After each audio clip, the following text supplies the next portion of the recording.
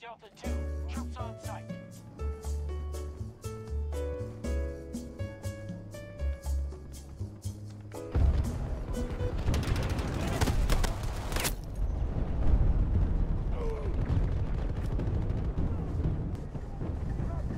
Please, I need help! No, get away. Just don't know when to give up, do you? I can do this all day.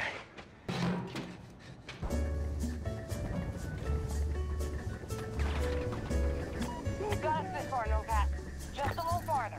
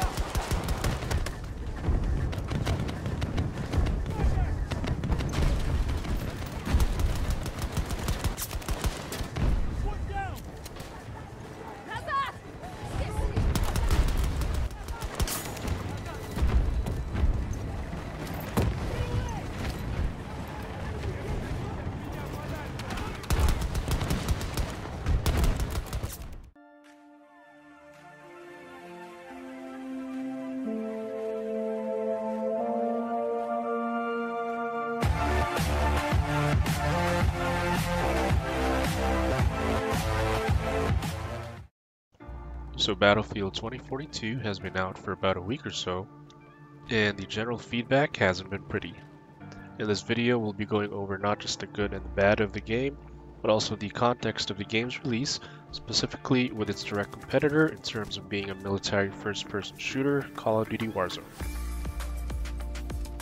Warzone has been out for over a year and has dominated the gaming scene during that time, and with good reason. Their formula of combining Call of Duty and a battle royale was a no-brainer, and the results, especially at the start, were amazing. Warzone has been one of the most viewed games on all viewing platforms, and has not really had a challenger in terms of a modern-day military FPS. But it's had more than its fair share of bugs and glitches, and in the past couple of months, Warzone has gotten stale and hackers have ruined the game. In one of my past videos, I cited several content creators who have either scaled back their Warzone content or stopped making it altogether. So the time was ripe for Call of Duty's main rival to step in and save a player base that had grown tired of Warzone's endless issues, and a developer that seemed more interested in selling skins and bundles than actually fixing the game's main problems.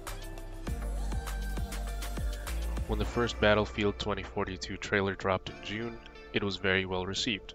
To date, it has almost 22 million views and a high like to dislike ratio of 1.1 million likes versus 32,000 dislikes. With a slew of YouTube videos being published by the official Battlefield channel in the weeks thereafter, announcing the new Portal game mode, the Tarkov-like Hazard Zone, and the announcement of an October 22 release, I went ahead and pre-purchased the game back then. With the pre-purchase, you were promised early access to the beta test. The stage was set, the hype was real, and the players were eagerly awaiting for an announcement when the beta would be. For myself at the time, I was close to hitting my KD goal in Warzone, but I was also feeling a bit of the fatigue, especially with the unbalanced guns and again, the hackers and cheaters. But there was radio silence for a couple of months from DICE regarding the beta, and on September 16, the developer announced that the game would be delayed from October 22 to November 19. This was due, they said, to the challenges with the global situation. This, along with the late announcement of the beta, set off alarm bells within the gaming community. The beta finally arrived at the start of October, and it came with one game mode and one map. The reception wasn't that good due to the numerous bugs and performance issues. The overall feedback from the player base was that, based off of the beta, the game could still use a couple more months worth of polishing before release. The developer, DICE, promised that this was a much earlier build of the game and that the actual release build was much further along than what the playable beta had to offer. Not everyone was convinced though. 2042 released on early access on November 11, and pretty much everyone's fears came true, unfortunately. The game was buggy, glitchy, had performance issues, and lacked depth in terms of progression and customization. There's been tons of videos and Reddit threads enumerating these, so I won't go into too much detail, but the common issues mentioned are problems connecting to servers, getting disconnected in-game, a lack of a scoreboard and in-game comms, weapon bloom resulting in poor gunplay, overpowered vehicles, especially the hovercraft, lack of destructible environments, poor performance optimization as even high-end rigs struggle with getting consistently high frame rates, lack of guns and customization, some attachments having no difference between each other, lack of depth in hazard zone, poor menu navigation, bad audio, and the list goes on. As of November 25, it is one of the worst reviewed games on Steam, sporting a mostly negative review count, with only 27% of the 43,000 reviews being tagged as positive. That being said, after 19 hours of game time, does the game have any positives that I can talk about?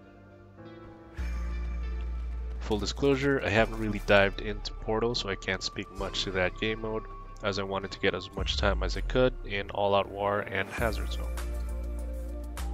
First off, it looks fucking amazing at max settings.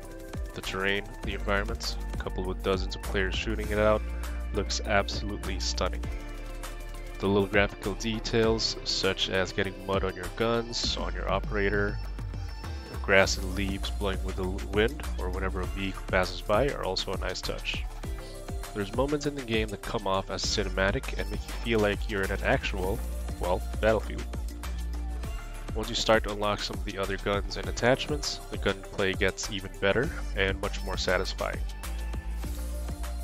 In All-Out Warfare, I find that Breakthrough is a more exciting mode than Conquest, as it's a lot more hectic and teamfights are more focused in specific areas.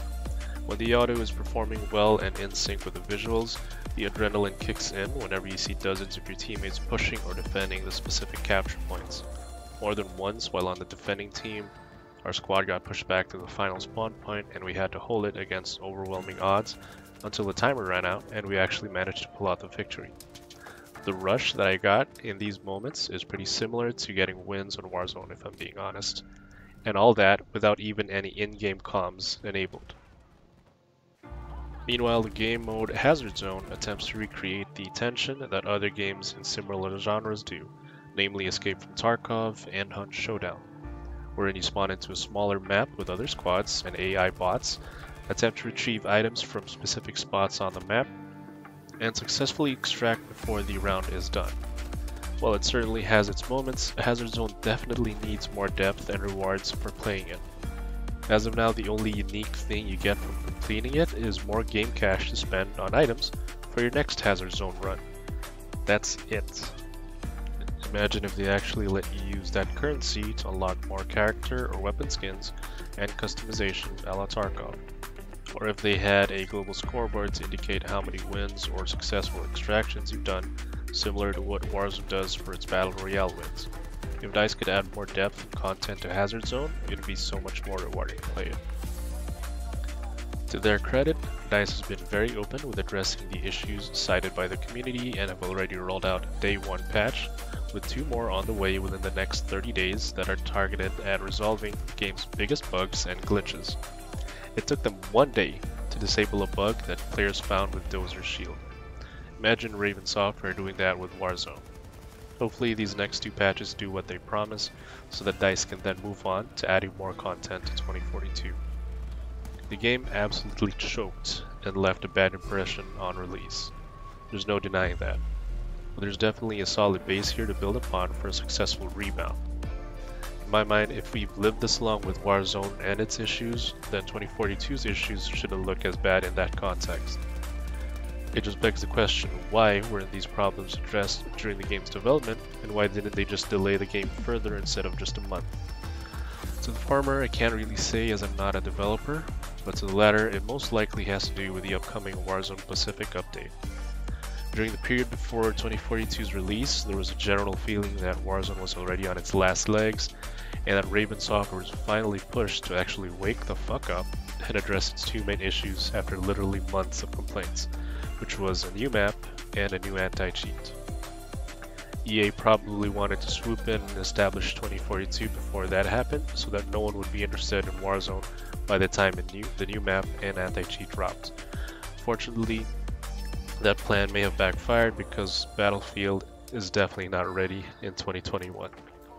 Their only hope is to get the game in a much more playable state before Warzone's Pacific update drops in December, or else a majority of their players will move back from 2042 over to Warzone once more. At this point, Warzone still has a leg up on Battlefield, as Warzone's main issue as of now, and it's definitely a big one though, is the hackers and a lack of content. Sure, they put out new temporary game modes here and there, but in general pretty much everyone is just waiting for their December update. DICE though still has a couple of patches to put out to address their issues for Battlefield, and there's no guarantee these patches resolve everything. To be honest though, both Activision and EA win, since they still end up getting millions in profit from churning out buggy games and selling in-game content, which, sad to say, is par for the course for developers nowadays. So who loses in this situation? The gamers, of course.